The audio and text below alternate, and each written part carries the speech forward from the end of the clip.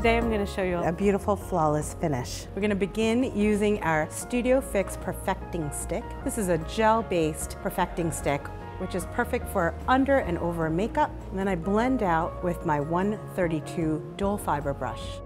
So I'm going in with a shade 1 lighter in the Studio Fix Perfecting Stick, just for the higher planes of the face. So now we're going to use Studio Fix Fluid in 2 colors, NW45 with just a touch of NW50.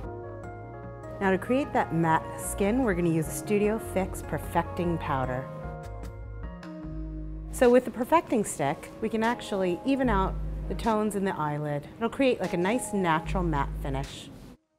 So we're using powder blush, Swiss Chocolate and Film Noir. These are wonderful blushes for contouring.